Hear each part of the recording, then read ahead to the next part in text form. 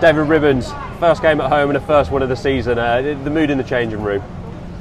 Yeah, ecstatic really. You know, we made hard work of it at the end, but I'm just really pleased to get the win and make this place a fortress again. So really happy.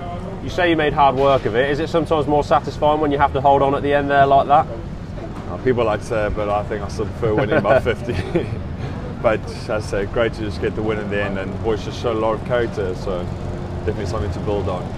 There are obviously a lot of areas that you identified for improvements last week. What were you promised by tonight? You know, obviously we spoke a lot about our discipline last week. We gave away far too many penalties. I think we still put ourselves under a lot of pressure, especially in that first half. You know, we came in thinking we should be a few more scores up, but boys just stuck to the guns, and eventually the scores did come. But yeah, still plenty to work on, but really glad to get the first win on the board, and especially at home. Something we didn't really talk about after last week's game, defence.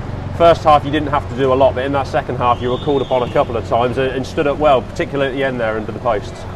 Yeah, well, that's what we spoke about. I mean, I think we showed a lot of character. Obviously we put ourselves under the pressure there too in the first place, which is something we need to look at, but yeah, the character the boys showed right there and there was tough to dig in, and yeah, just think that's definitely something that we can build on going into the season. Big performance from yourself, man of the match there. We were just talking off camera about yourself and Courtney in that second row getting through some work. Pleased? Yeah, no, I mean, we're shocked to be getting the award, to be honest, but yeah, it's great playing alongside Courtney, and he had a massive game against today, and it's yeah, great playing alongside him, an experienced player, and learning a lot off him. Where does it go from here? Obviously it's a huge step up. Whenever you play Saracens it's going to be a step up from what's gone before. Where do you take your performances?